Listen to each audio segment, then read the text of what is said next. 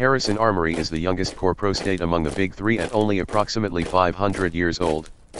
Yet, unlike interplanetary shipping Northstar that forever pursues profit, and Smith Shimano Corpro that constantly perfects the human body, Harrison Armory is probably the only company closest to being a true corpo state in every sense of the word, for better or worse. Next to GMS, the Armory is the second most popular arms supplier for both militaries and police forces for both the diasporans and cosmopolitans.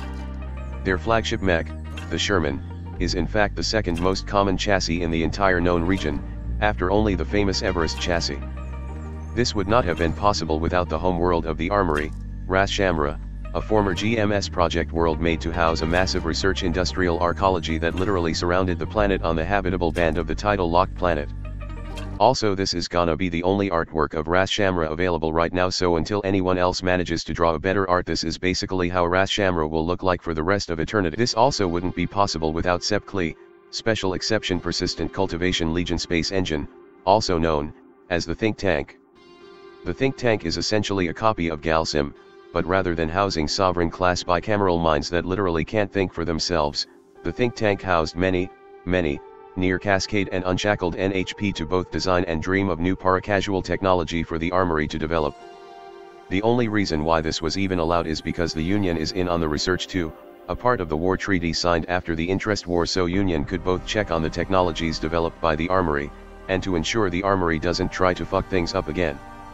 Let's just say the Armory tried to use the Think Tank for immortality, and that has dragged some unwanted attentions. There is, however, another reason why Union kept such a close eye on Harrison Armory. 5 centuries ago, SECOM collapsed after its people was enraged by the genocide they committed during the Hercynia crisis. Many members of the Anthro-Chauvinist Party fled and escaped to the far region of space. One such party officer named John Creighton Harrison founded the company from a coalition of mining communes present on Ras Shamra. A whole bunch of things happened while the Third Committee lifted itself up, and now the Union and Harrison Armory has a trade agreement to supply the Union fleet and military. That by no means they are allies at all, just merely benefiting from each other, for now. Since its foundation, Harrison Armory is, and still, ruled by the clone heirs of their founder, now in its third iteration as John Creighton Cruz Harrison III, after John Creighton Harrison II experienced what a full long spool barrage from the entire Armory fleet tasted like. That is not to say they are the same person, however, merely sharing the gene of the original John Creighton Harrison, but it does show how obsessed the Armory is with the image of their dead founder. Besides a wide catalogs of warships, chassis, and weapons expected for a galactic arms dealer, Harrison Armory is also known for sturdy exploration gears, logistics and infrastructure packages of all levels, personal vehicles, and fine liquors, all of which I can see being consumed by the Armory itself in copious amount, especially the last one for those that are too damn sober. They are also responsible for their distal development program, which rapidly boosts galactic economic trade for diasporan worlds by cultivating and exporting exotic xenospices, flora, fauna, and minerals for consumer use. For most people in the core worlds and well-developed diasporan worlds, they would know Harrison Armory as a weapons manufacturer and defense contractor that would get mentioned in the various newscasts on cradle politics, colonial affairs, or IPS and stranglehold on interstellar shipping. Those that studied the history of Cradle and Union might know what Harrison Armory originated from, but to someone who wasn't a cosmopolitan, 500 years would make anything looks like old news. But, that's enough corporate stuff for now. I think it's time to explain the state part of the corpo state the Armory is. Besides being the second most popular arms seller in the known space, Harrison Armory is an imperialistic expansionist state that works to develop and expand human presence across the star, mirroring the goal of Union, except they kept suffering a hiccup called not preserving human rights. Besides Ras Shamra, the Armory has the Purview, an entire region of worlds taken by the Harrison Armory during the interest war against the Karakan trade baronies, providing resources and manpower the Armory seek to fuel the forges of Ras Shamra. And even now, the Purview kept expanding. More and more diasporan worlds joined the Armory, as the Armory maintained a portfolio of successful colonization and development, with promises of meritocratic citizenship, infrastructure development, and protection. Most joined willingly, some didn't, and was then further persuaded by the colonial legions of the Armory, which often caused the Union's Department of Justice and Human Right to start knocking on their front door, and if that fails, fucking break it down. It was quite clear that this method didn't always work for the Armory, as even in their latest regional expansion, the Dawn Line Shore, the Armory is going to suffer some major issues if they kept brute forcing their expansion.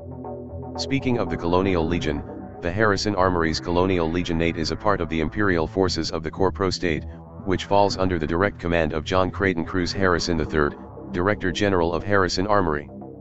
The Colonial Legionate commands hundreds of Colonial Legions, each containing a division-strength advanced team of Legionnaires and Colonial officers called an Acquisition and Management Team, or AMT.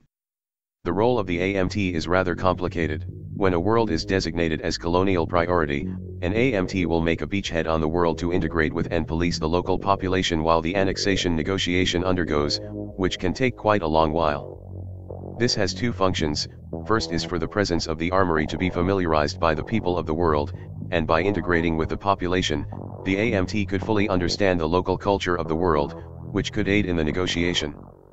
Second, is if the talk breaks down and the resistance begins, the AMT could identify target priorities on anti-Armory leaders and establish a green zone with Armory sympathetic population, forming a local auxiliary forces while waiting for the rest of the Colonial Legion to arrive. And when they arrive, the world's flag will inevitably turn into the Armory's purple, the bruise, as it is called by Union auxiliaries forced into peacekeeping roles on Armory worlds. When an announcement is made for a new colonial mission, both colonial subjects and citizens of all classes within Armory's purview are encouraged to enlist into the Colonial Legion. For the non-citizens, serving in the Legion would grant them and their family citizenship. For the citizens, they are promised promotion, social standing, credit increases, debt forgiveness, and favorable compensation for their family with their commitment. Enlistment into the Colonial Legion was in fact a popular way for adult Armory citizens to further promote their ranking. Management rank citizens instead could not just join the Colonial Legion too, but also have the option of purchasing officer commissions, which is rather limited in number, and as such, the bidding for the position could be rather fierce. For everyone within the Armory, a career within the Colonial Legions is seen as an adventure to both raise their status and finance. Most deployments, after all, only lasted 2 real-time years or so, but whether the actual harsh realities of the deployment matched with what was shown on Armory's propaganda was another thing entirely. At present, Harrison Armory works closely with Union Administrative Department to properly integrate worlds targeted for requisition as a part of the Union. But while executive branch of both sides are cooperative, things are different on the ground. Union administrators assigned to these worlds often seek to protect as much of it as possible from the Armory's aggressive imperialism. As an Union administrator's role is to integrate a world into the Union, and may only ever live and work on a single world in their entire lifespan, being handed a world conquered, possibly violently, by the Armory might significantly quicken their post-mortem retirement. For the Armory's liberation and world buildings missions, the Colonial Legions are deployed en masse to topple the local tyrant. While the Colonial Legions are welcomed as liberators at first, as they have beaten the previous oppressors, friction might occur as some people realize that they have merely switched out who their head bowed to after the dust has settled and rebuilding began. To the Armory, this was merely the price the world paid for liberation, to be integrated into the purview, adopting Armory's culture, and showing their commitment to the state. So, strength, durability, power. For many people, the phrase "made in Ras Shamra" is a sign of quality, and it's true. Harrison Armory makes the best of the best, equipping their war machine with the most advanced technology available to humanity, ensuring dominance over others with overwhelming power boiling beneath the brutal, geometric aesthetic of their chassis. Just be aware that those that pursue power, might demand you to call them master. Hello there, if you like this video, please subscribe to my channel and click that notification bell button. If you really want to support my channel, you could visit my Patreon page, or buy me some coffee, links in the description. Anyway, have a nice day.